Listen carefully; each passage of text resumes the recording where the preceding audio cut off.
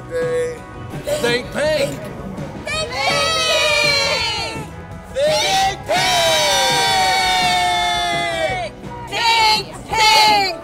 Hi everyone, this is Jill Bell and Chris Todd Young with Habitat for Humanity of the Middle Keys. We're so happy that we're here today. The rain stopped, and hopefully it will be for a while after we've had to postpone from last week.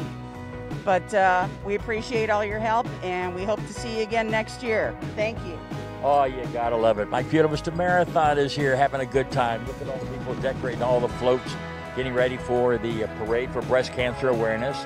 And this is always a big event for Marathon. And we're doing it from the Marathon High School out to Sombrero Beach and then back to the high school. And we're gonna have a real good crowd. Everybody's having a good time. The weather is great.